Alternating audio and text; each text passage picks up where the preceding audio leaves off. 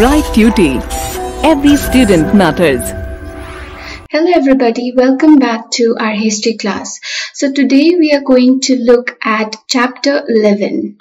Chapter 11, and in this chapter we'll look at a very popular event in history of India, which is Revolt of 1857. Okay, it was one of the important events that took place in the 19th century. Alright, so this chapter is all about that event that took place in the summer of 1857. And the chapter mainly tells us about various representations of the event, which is the Revolt of 1857. So the event is Revolt of 1857, or the Great Rebellion of 1857, or Rebellion of 1857. All right, and how it has been represented, how we can understand the event, what was its impact, how can a historian write about it, from where the historian can get information about the event to write about it. What was the reaction of the people? What were the causes of this particular event? What led to people rebel against the British government? So this chapter is all about that event, all right? And as we move on, we understand various aspects of this event and various participation and representations of the event. So first, let's look at the event on let's look at the broad overview of the event. Okay, let's look at the event broadly.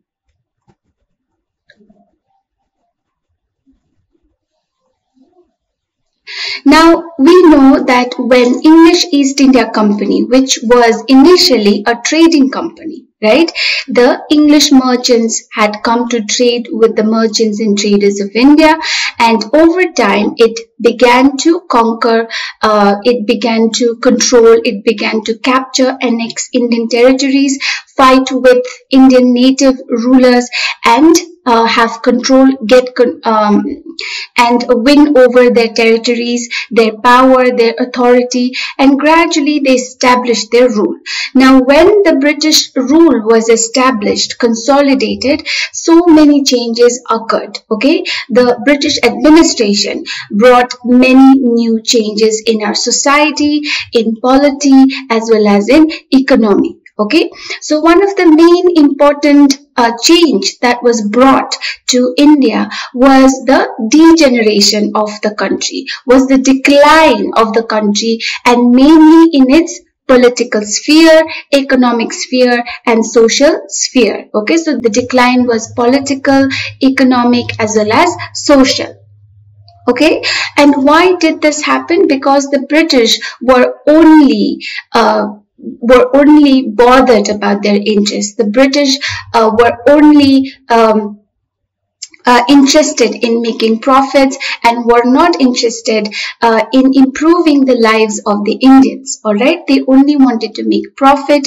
They only wanted to promote their interests. They were very selfish. They did not think about anyone else other than themselves. Okay, and their policies were expansionist policy. They expanded, try to expand their territory. They try to conquer. They try to annex and capture more and more territories from the Indian rulers. Okay, and they exploited most of the sections of the Indian society. So the farmers were exploited, the landlords were exploited, the sepoys in the military were exploited, the nobles were exploited, all the people were exploited by the British government. Okay, they ruined cottage and handicraft industries, the small scale industries which in India was flourishing after the British consolidation of power in India.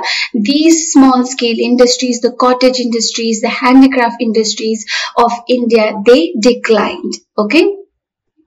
Now, all these policies that were taken, that were introduced by the British government and implemented on India, and all the kind of attitude that the British government adopted towards the Indians, how they exploited the Indians, how they led to the decline of the economy of India, all these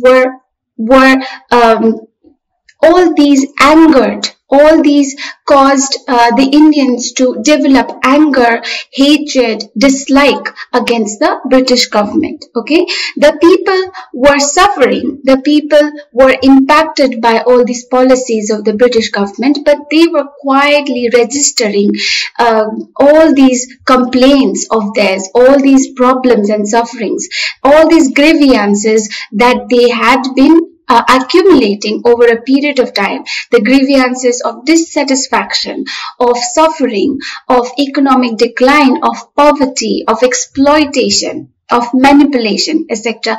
These are all kept by the people, and then this led to the formation of hatred, anger, which led them to a rebellion against the British government. Okay. So all these policies of the British compelled the Indians to rise in revolt against the British in many parts of the country. Okay, these were all the policies which actually caused the people to be angry, caused the people to dislike the British government and then rise against them. Okay, now this was the revolt of 1857 was not the first revolt where we see people of India revolting against the British, the people of India speaking or raising their arms against the British. It was not the first time. Okay, even before the mutiny, the revolt of 1857 is also called Sepoy Mutiny. Okay, because as you will see later that it was the sepoys who had actually come together and started this revolt. All right, so there was other revolts, series of revolt that had taken place against the British before the revolt of 1857. Okay, now some of the famous revolts were Kutch Rebellion, Coal Uprising of 1831, Santhal Uprising of 1858. So these are some of the rebellions, some of the fights that the Indians fought against the British, the Indians organized against the British even before the 1857 revolt. Okay. But the difference between the revolt of 1857 and these uprisings which took place before the 1857, before the revolt of 1857, is that these rebellions such as Kutch Rebellion, the Coal Uprising and Santhal Uprising, these were local in nature. They were small, and because they were small, the participation was also small. Right? It was not a mass participation, not the whole people, not the entire nation, the people living across the nation participated in it. It was very small. And because of that nature, it was easily suppressed. It was easily put down by the British government. Okay? But the revolt of 57 was different. It was large scale, larger than the earlier rebellions such as Kutch, Coal Uprising, Santhal Uprising, etc. Okay, this was the first war of Indian independence. Some consider it as first war of independence because the people came together to fight against the foreign rule, to uproot the British rule from India. Okay, that is why this revolt is also called the first war of independence. But however, large the participation was, however significant this event was, this revolt was not a success. The people of India were not able to uproot the British rule from India. Okay, they failed. But however, despite the failure, this event, it sowed the seeds of freedom struggle. Okay, it inspired people, continue to inspire, sowed the seeds of freedom struggle into their minds, and this led to the achievement of independence finally in August 1947. Okay, now let's look at the sources from where we can get the information of the event, the revolt of 1857, and from where the historians who write about or who has written about this event, from where do they get the sources, from where do they get the materials, from where they write about the mutiny. Okay, now there are various sources for writing about the revolt of 1857. Now this consists of both published and unpublished records. Okay, now there are records, there are documents. Some of them are published by the government, published by some institutions, while others are not published. They are kept in the libraries, they are kept in the archives. Both are important sources for the event. Okay, now many of these records are written by contemporary writers, the writers who lived during that time, who witnessed the event unfolding in front of their eyes, who lived during the time of the event, saw it and wrote about it. Okay, and many military officers who fought in the battle during the revolt with or against the Indians, or with or against the British. Okay, and many scholars of the post-mutiny period, many scholars from the later part, from after the mutiny, which is 1857. So they might have written after 1857, during the later half of the 19th century or the 20th century. So all these accounts are also important sources for understanding and writing about the revolt of 1857. Okay, so most of the sources can be found from the National Archives of India, which is in New Delhi, and also from the British Library in London. Okay, these are the two important places from where we get the sources. Alright, the primary sources they are called. They are very important part of the sources. Now, the National Archives of India in Delhi, if you've been to Delhi and if you've been to the National Museum, it's on the same street. Okay, you go one stop ahead and there's National Archives of India. It's a beautiful, huge building which has loads and loads of documents, records, files, registers from the colonial period. Okay, of the colonial period, as well as from the period before the colonial period and after. All right. Now, the National Archives of India has many sources related to the mutiny or the revolt of 1857. They are called mutiny papers. Okay, some of them are in English, others are in Urdu and Persian.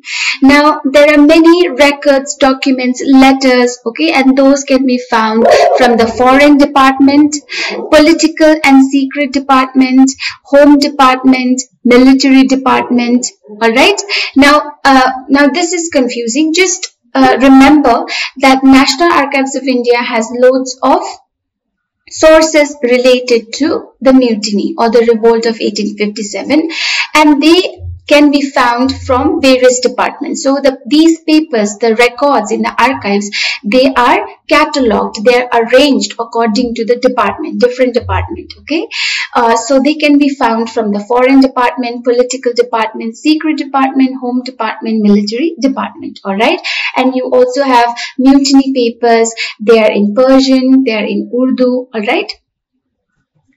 Now in Punjab, the Punjab government also has their record office. All right, and from there also we get some papers related to the mutiny. All right, so the Punjab government record office has papers of Maulvi Rajab Ali. Okay, it has manuscript collections entitled Nakal-e Mara Salajat and Niyakal-e Sikajat, and mutiny papers styled as Intizam Mafsadan. Okay, so these are some of the papers related to the mutiny or the revolt of 1857 that the Punjab government has in their record office. Okay. Now in West Bengal also we have an archive, okay, and there also we have papers that are related to mutiny, not only from Bengal but in Bihar as well, because earlier Bengal was a big province. It included present-day Orissa, present-day Bihar as well. So the papers related to the revolt of 1857, which is present and still exists in the record office or the archives in the state of West Bengal. It has papers related to present day Bengal, Bihar as well. Okay. In the state of Uttar Pradesh and Madhya Pradesh, also in their respective archives, there are many papers related to the event of 1857. Now, I already said that apart from the National Archive of India and other regional archives in different states like Uttar Pradesh, Punjab, West Bengal, etc. In London, there's a big archive called the British Library. Okay.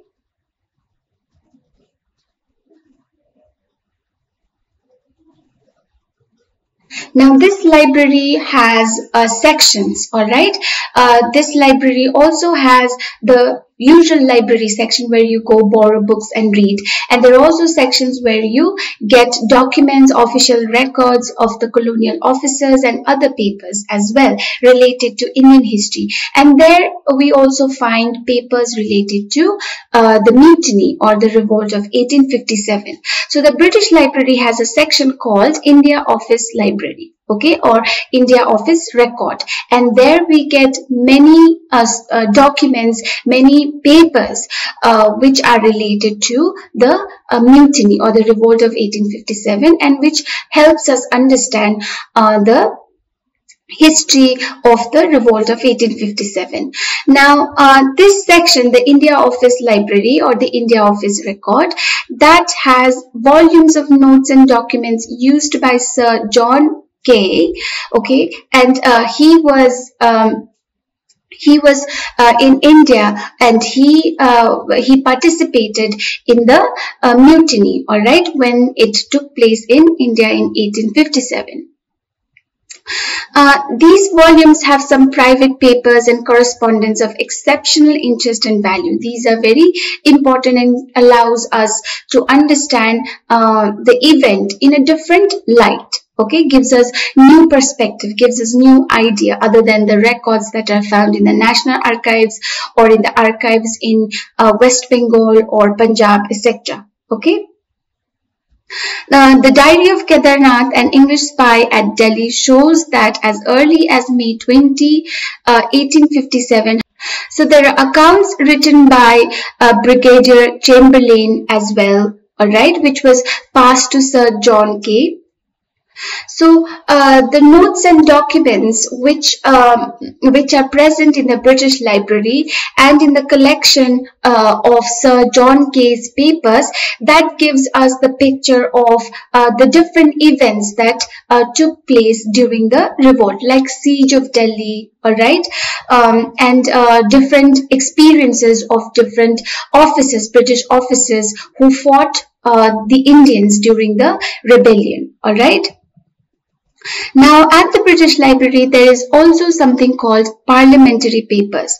Now, the parliamentary papers are also important source for the study of mutiny. Okay, so these parliamentary papers, they include collection of official narratives of mutiny furnished by magistrates or commissioners of various localities. All right, so these parliamentary papers consist of the narratives or the accounts of the magistrates and commissioners who were stationed or positioned in different parts of British India. It also consists of reports on the engineering operations during the defense of Lucknow in 1857. It also contains some accounts of some reports of how the British organized or managed the defense or operated their defense measures in Lucknow during the rebellion, okay, as they were fighting the Indians. It also consists of the Northwest Province of India during the Mutiny of 1857, written by Sir William Muir. So it also consists of these writings by Sir William Muir, who wrote about Northwest provinces during the Mutiny. And then it consists of a short and useful compilation from the Calcutta Government Gazette at the fall of Delhi. So it consists of a small compilation but a useful one from the Calcutta Government Gazette of the fall of Delhi. Alright. Now the British Library also has British newspapers. Alright. Now these newspapers also tell us the newspapers of that time, of the 1857, 1858, that period, okay, those years. So the newspapers which were published during that time, the magazines that were published that time, these are also kept in the British Library under the category called British newspapers, and they also tell us about the violence of the mutineers, the Indians who mutinied, the Indians who rose in rebellion. So those events have been reported by the newspapers, and they are available in the British Library for us to see and read and understand the event. All right. The newspapers are important because they reflect the sentiments of the British people. They reflect not only what the government was doing. They tell not only what the government, how the government was fighting, how many were killed, how many were injured, what places were being captured, but they also tell us about the sentiments. How were the British feeling? Were they scared? If they were scared, what were they doing out of fear? Right? So all those sentiments are also understood from the British newspapers. Now, apart from the archives, libraries, and the records and documents, newspapers found in the archives, we have books, okay, general works or books which tells us a lot about the mutiny. So let's look at some of them. So the books such as A Personal Journey of Siege of Lucknow by Captain R.P. Anderson, The Campaign in India by Captain G.F. Atkinson, Indian Goop, Untold Stories of the Indian Mutiny by Reverend J.R. Baldwin, and there are several others. History of the Indian Mutiny, Volume 1, 2 and 3 by G.B. Mallison. The Indian War of Independence, 1857 by V.D. Savarkar, etc. So these are all books from where we get information about the revolt of 1857. Alright. Now, apart from the records, apart from the official documents, apart from the books, there are also paintings. The paintings also tell us a lot about the mutiny or the revolt of 1857. Now, these paintings were painted during or after the revolt of 1857, and these paintings depict the scenes of the rebellion. They show how the fight was, how it occurred, or some depictions, some pictures of women crying, people lying dead or injured. So all these depictions which were painted during that time, they tell us a lot about the event of the rebellion of 1857. Okay, so for instance, Baker's painting celebrates the moments of Campbell's entry in Lucknow. So some of the paintings, they celebrate the British officers, military officers who fought the Indian mutineers during the revolt of 1857, and they celebrate those officers. Okay, they depict these officers as heroes, all right, of the rebellion. Thomas Jones Baker's painting depicts the relief of Lucknow, which he painted in 1859. Joseph Noel Paton, another painting, 2 years after the mutiny, painted In Memoriam. It shows English women and children huddled in circle, seemingly waiting for inevitable dishonor, death, and violence.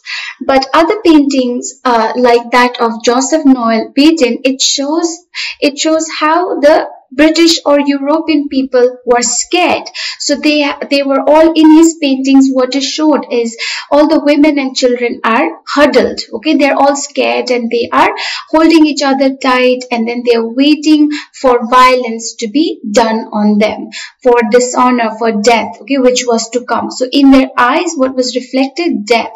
Okay, what was reflected? Fear for their lives. All right, so those depictions were also seen from the paintings, and that gives us an understanding as to how the European women, children were scared during this period when the rebellion took place. Okay. And another painting like that of the illustrated London, it shows us the scenes of execution of mutineers in Peshawar on 3rd October 1857. So some paintings show us how some officers were heroes of that event, while some other paintings show how the European community members were scared, right? Scared for their life. While other paintings shows us how the mutineers, the Indian mutineers, the Indians who participated in the mutiny and fought against the British, they were executed, they were killed as punishment. Okay, so different kinds of paintings were painted, and they depict different sides of the story of the mutiny, and that gives us a different picture, and helps us in our understanding of the event. All right. So those were the sources for the study of the mutiny or the revolt of 1857.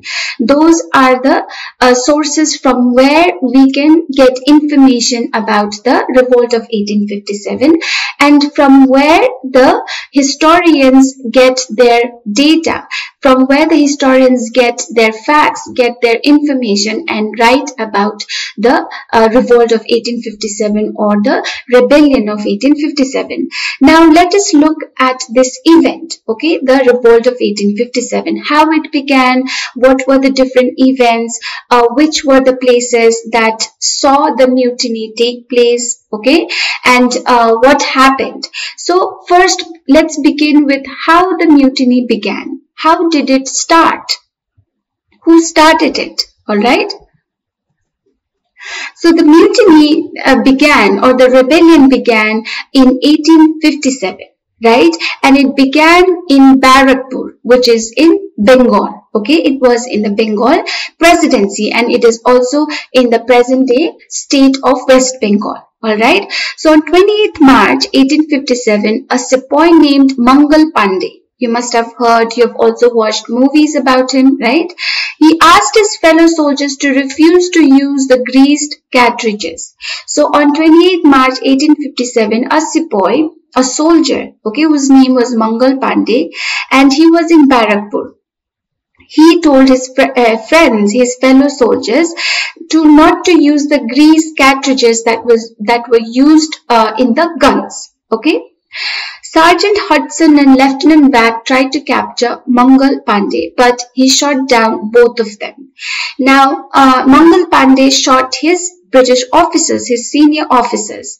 After that, Mangal Pandey was captured by his officers, and he was hanged for shooting his officers on 8th April 1857. Okay, for revolting single-handed and also attacking his superior officers.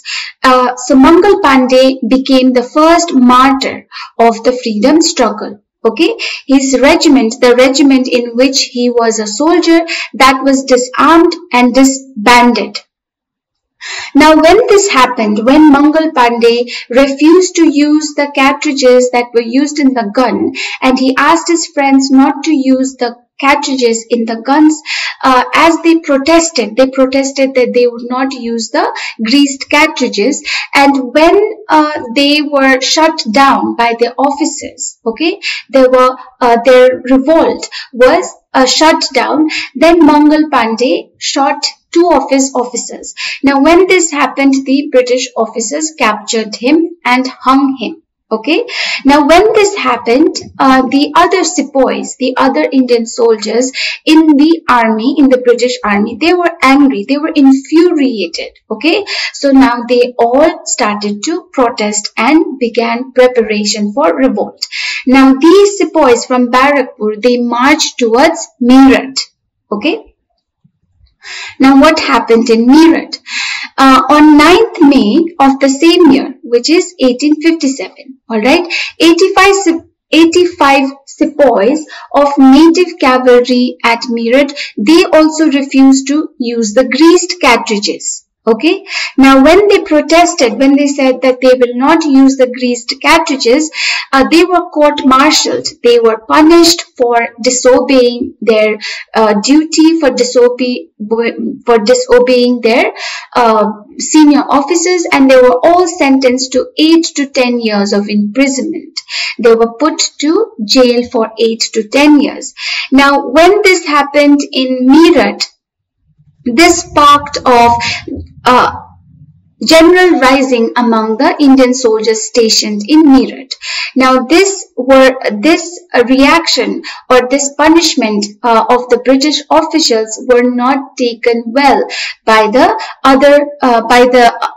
other sepoys in Meerut. So now they also became angry and they started to raise their voice against the British. Okay, they raised the slogans of Har Har Mahadev and kill the Firangis. They became extremely angry. Okay, on 10th May they got released their imprisoned comrades. So on 10th May, on 9th May, their friends were put to jail. On 10th May, they were released. Okay, and when they released, they killed their officers, their senior officers, and then they began to revolt. They raised the banner of revolt. Okay.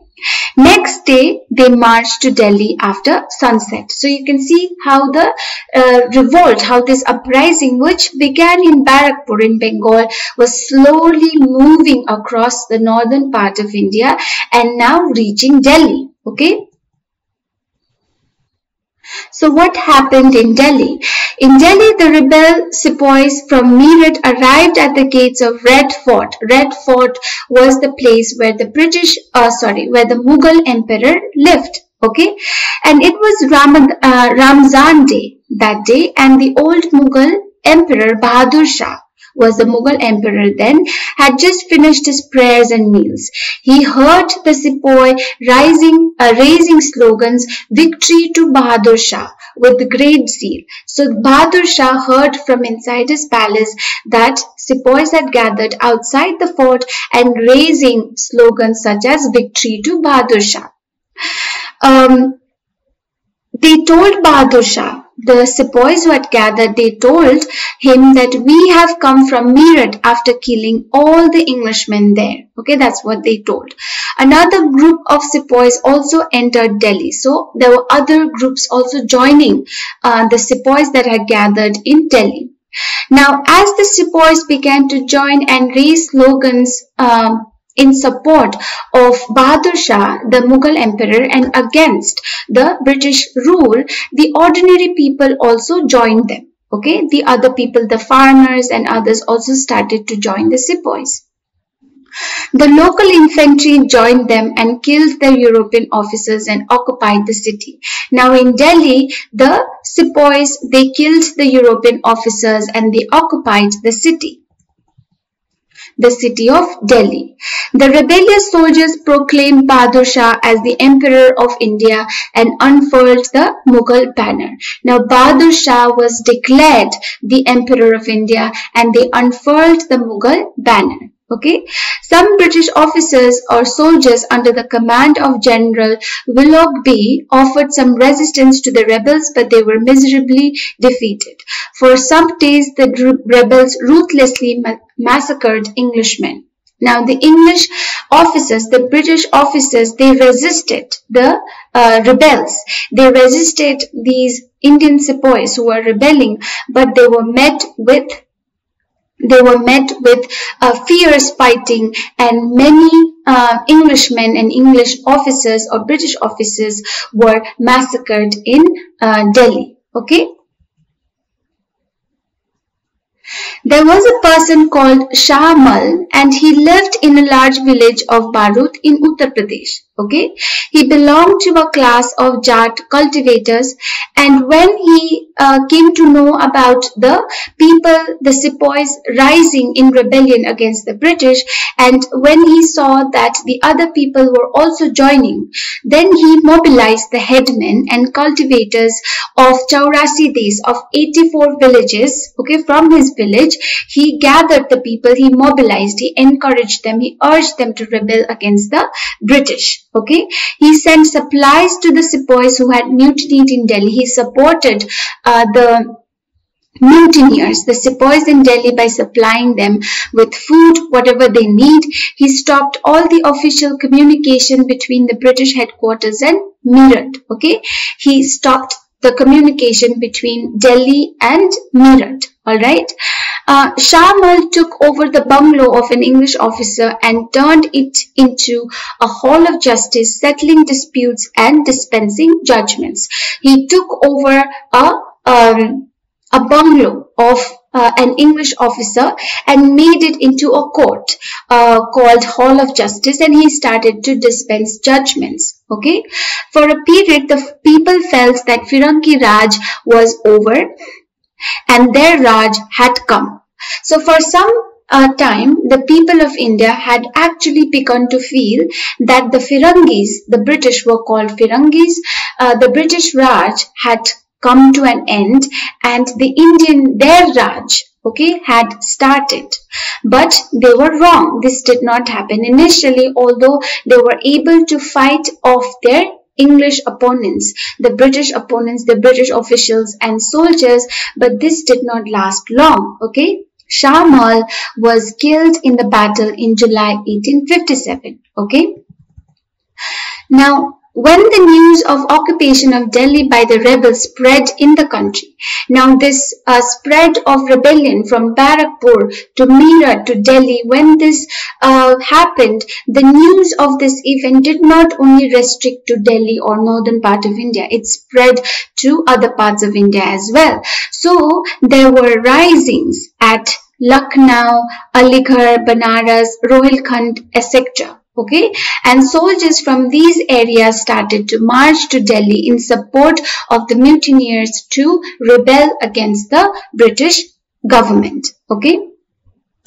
now we know that Delhi was captured by the Indian sepoys, right? And they had declared Bahadur Shah as the Emperor of India.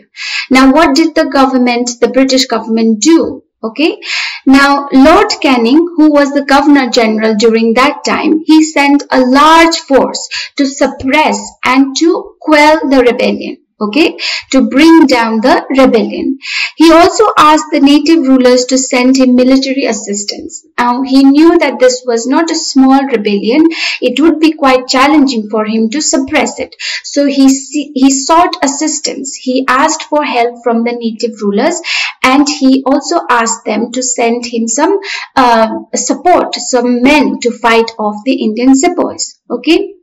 The government set up espionage department. He set up a department of spies who could go around, figure out, learn about what was happening, what was going to happen. Okay, and also that department spread rumors to create dissensions between Hindus and Muslims.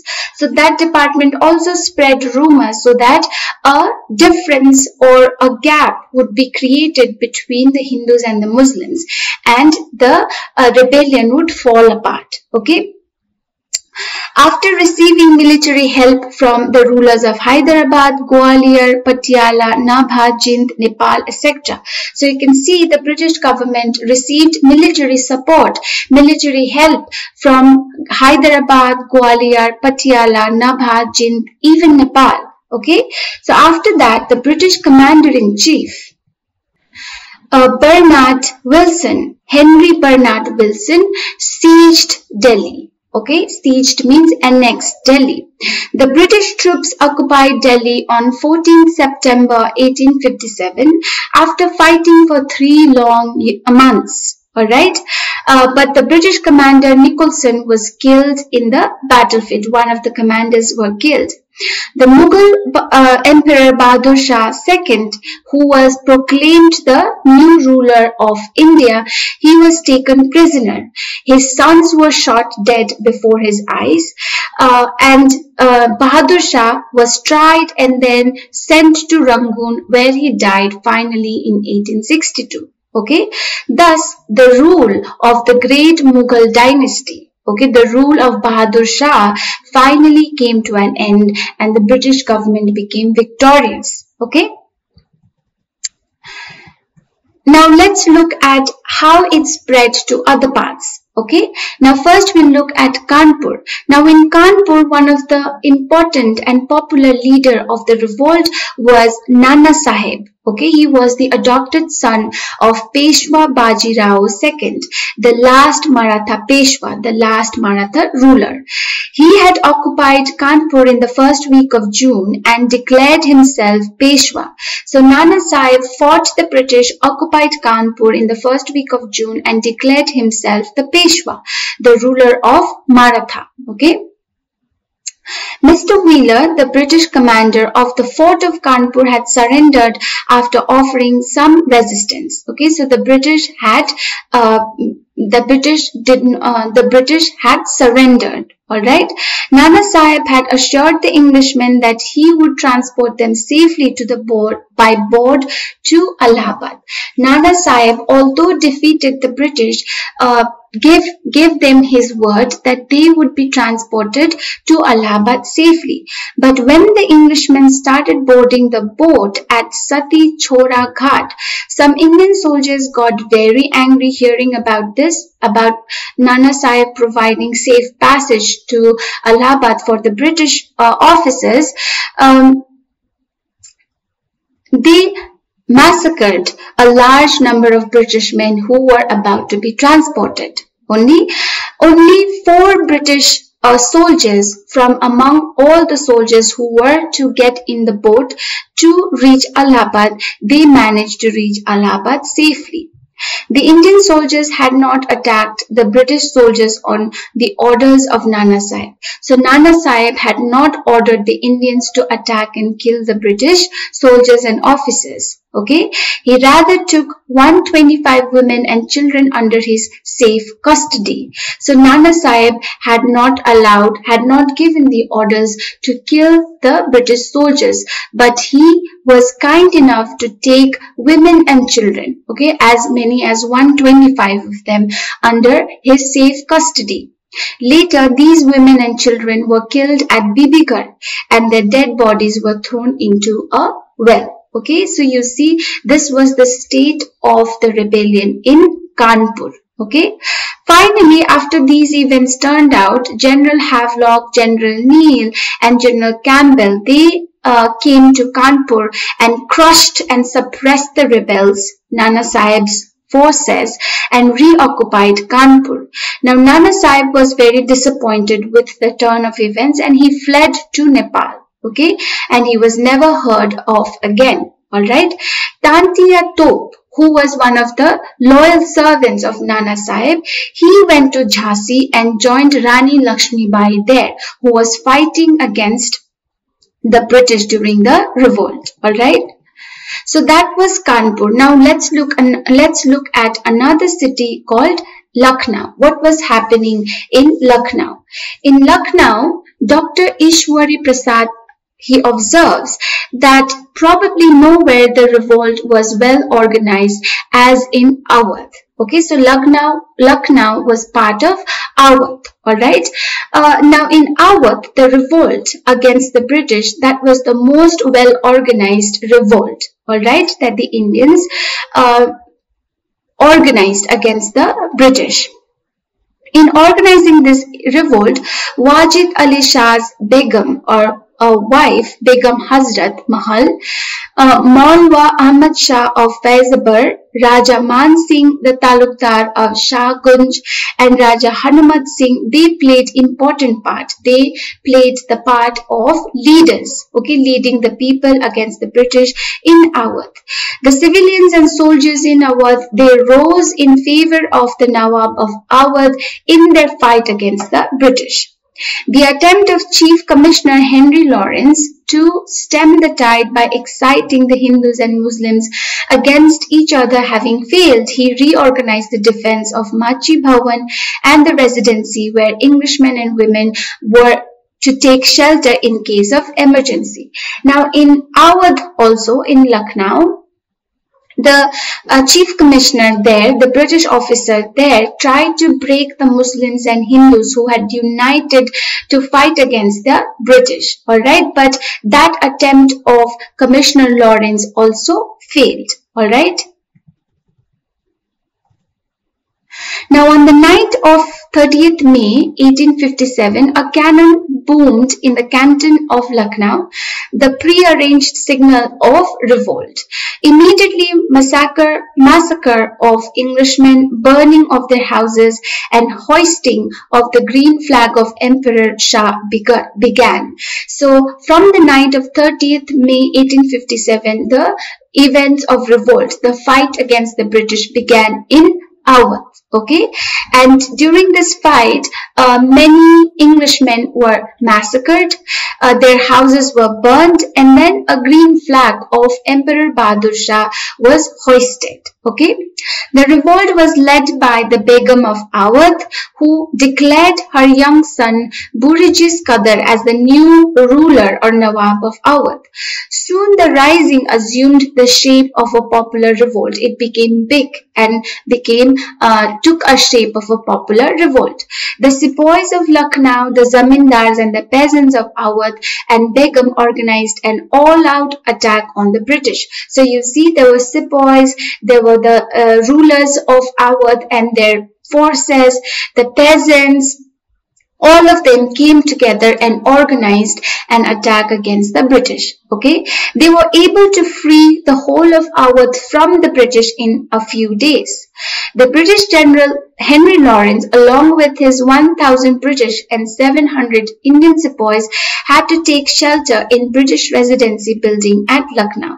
So you see, the fight between the forces led by the leaders in Lucknow or Awadh against the British troops led by Henry Lawrence, it was a tough fight. Okay, so much so that Henry Lawrence had to take refuge in a residency building at Lucknow. Okay, on 1st July 1857, the rebels besieged the residency building. On 1st July 1857, the Indian rebels, they captured the residency building where the British forces had taken refuge.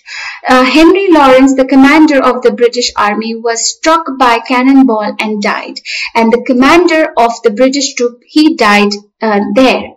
But the besieged British soldiers continued fighting against the rebels. In June 1857, General Neil captured Allahabad. But in June 1857, another British officer, General Neil, captured Allahabad.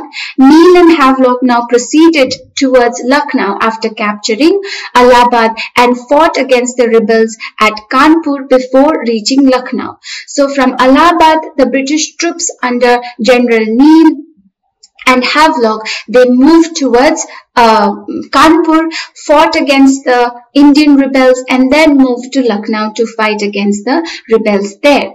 After occupying Kanpur, they were successful in occupying Kanpur, and then they marched towards Lucknow to occupy it from the Indian hands. Okay, they defeated the rebels there and they besieged the residency to rescue the British soldiers. So they they defeated the Indian rebels, the mutineers in Awadh in Lucknow, and they also captured the residency. Okay. But Neil was killed by the rebels in the street of Lucknow. But General Neil was killed by the Indian mutineers.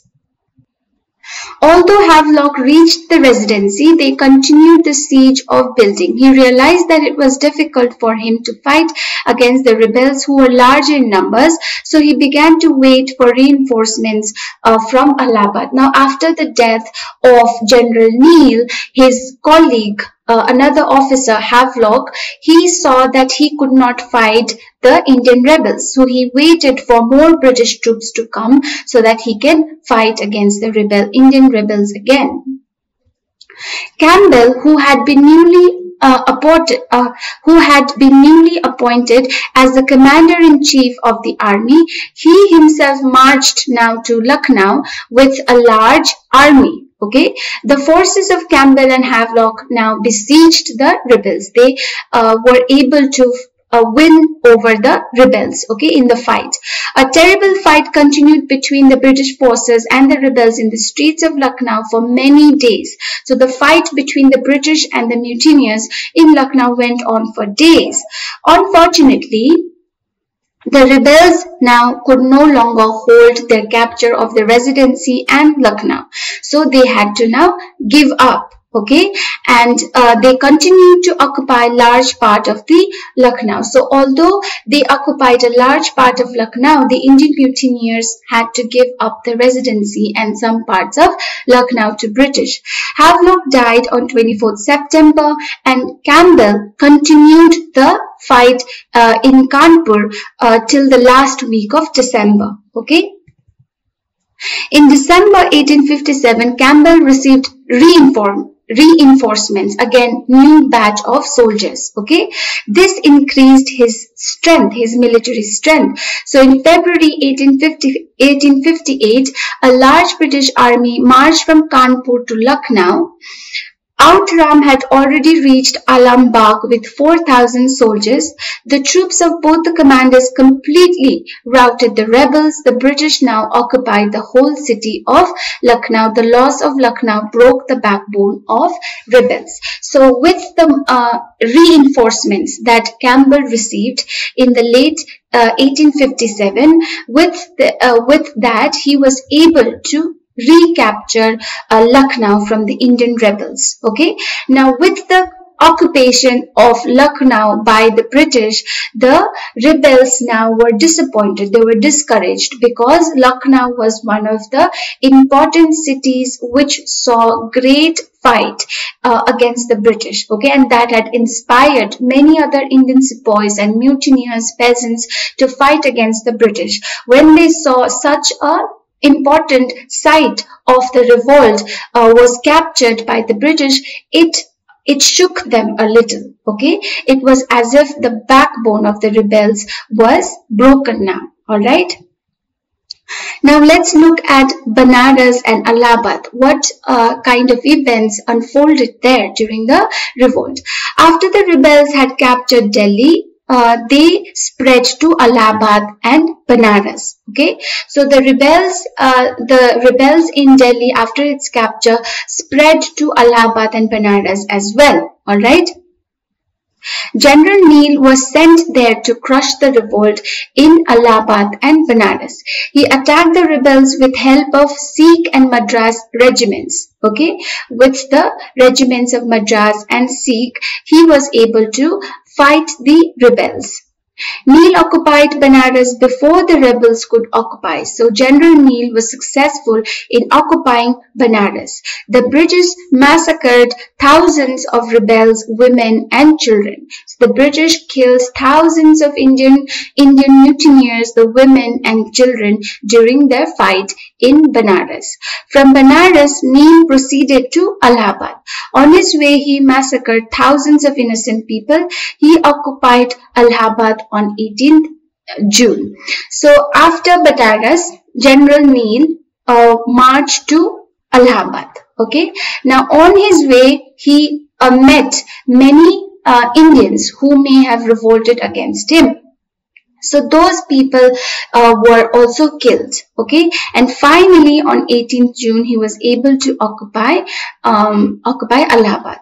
So General Neil was able to occupy both Banaras and Allahabad from the Indian rebels. All right.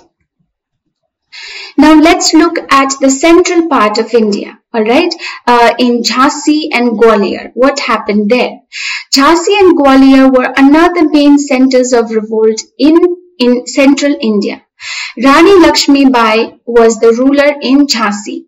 She was the widow of Raja Gangadhar Rai, and she rose in revolt in Jhansi and led the rebels. So Rani Lakshmi Bai was the leader of the rebels in Jhansi against the British. Okay, in June 1857, she fought against the British like a true heroine with bravery, courage, and military skill, and she was successful in driving back the British. Okay, and established her rule over Jhansi. So Lakshmi Bai was able to fight successfully the British and establish her rule over Jhansi.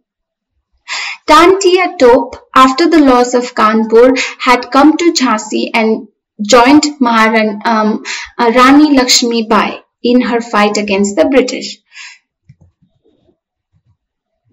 In April 1858, the British troops under the command of Sir Hugh Rose invaded Jhansi. Rani Lakshmi Bai was joined by Tantia Tope. Now, in April 1858, the British troops under the command of Sir Hugh Rose attacked Jhansi. Okay, both Rani Lakshmi Bai and Tantia Tope, they fought bravely against the British, but they were defeated after a tough fight. Okay, in May, the British successfully occupied Kalpi. Tantia Tope and Rani Lakshmi Bai now left for Gwalior. Because the British captured Kalpi, now they left for Gwalior. They hoped that Scindia ruler of Gwalior would help them, but it did not happen. The Scindia ruler did not provide any help to them.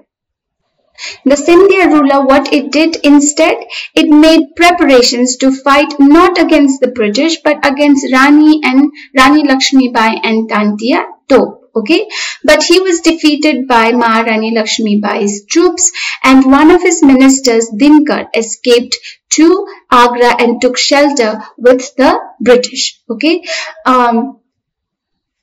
In this way, Lakshmi Bai got the opportunity to occupy Gwalior in 1858. So Maharani Lakshmi Bai occupied Gwalior. Now the British commander Hugh Rose along with Scindia invaded Gwalior. The British were supported by the ruler in Scindia, and now both of them again attacked Maharani Lakshmi Bai in Gwalior. On June 11th, there took a fierce battle between Maharani Lakshmi Bai and the British troops who were supported by the ruler of Scindia.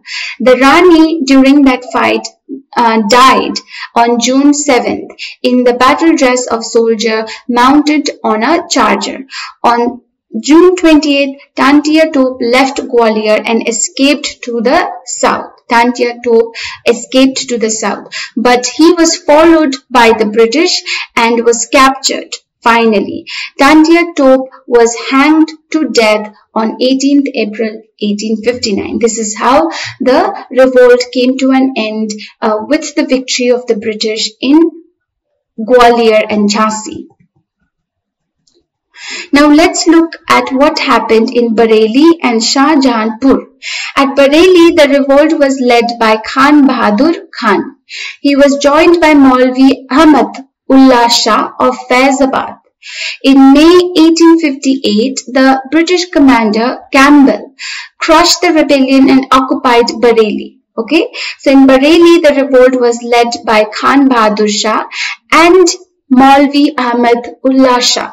Okay, but in their fight against the British, Commander Campbell from the British side defeated them. Maulvi Ahmad Shah, he ran away to Shahjahanpur. Now Campbell followed him and defeated him there. Maulvi escaped to Awadh now, but he was murdered through a conspiracy hatched by a brother of Raja Jaharnath Singh in June 1858. Okay, Maulvi Ahmad Ullah Shah was one of the many Maulvis who played important role in the uprising of 1857. He was popularly known as Dantra Shah. Dantrasha. He fought in the famous Battle of Chinhat, in which the British forces under Henry Lawrence were defeated. Many people asked that he was invested and had magical power and could not be killed by the British. This belief formed the basis of his authority. Now, Maulvi Ahmad Ullah Shah played an important role in the revolt of 1857. Okay? The people believed that he had a magical power, and because of that he could not be killed by the British, and this sort of gave him an authority that he had among the people to lead the people. Okay, the next that we are going to look at is Bihar. Okay, in Bihar, who led the revolt? It was Kunwar Singh. Now, he was a Jamindar of Jagdishpur, and he was discontent with the policy of the British government. Okay, though he was 80 years old, he provided an outstanding military leader and also strategy to the revolt. Okay, he adopted guerrilla tactics of warfare, a kind of warfare, okay, and killed several Europeans during the fight against the British. Okay, he later joined hands with Nana Sahib's forces. He also campaigned in Awadh and central India against the British government. He raced back to Bihar and he defeated the British forces at Ara. But this proved to be his last battle because he sustained a very fatal injury which caused his death in April 1858. Okay, the fighting, however, even after his death, continued in Bihar against the British, and that fight was led by his brother Amar Singh. Okay, till the end of December 1859, after which the British became victorious and captured Bihar and was able to quell the revolt there. So until now, we only looked at the northern part of the Indian subcontinent and how the revolt spread along the regions there. Now let's look at how the revolt spread in the southern part of India. Now, southern part of India did not remain unaffected by the uprising. It was impacted by the revolt. There were occurrences of revolt in present-day Maharashtra, Karnataka, Andhra Pradesh, Tamil Nadu and Kerala. Even Goa and Pondicherry witnessed some revolt, okay, by the Indians against the British. Now, there were risings of people and soldiers at about 20 places in Maharashtra. Okay, here the rebels were led by Ranga Babuji Gupte. Okay, a number of persons here were arrested because of their activities, rebellious activities, and they were sentenced to jail and sent to Andaman, okay, Andaman and Nicobar Islands.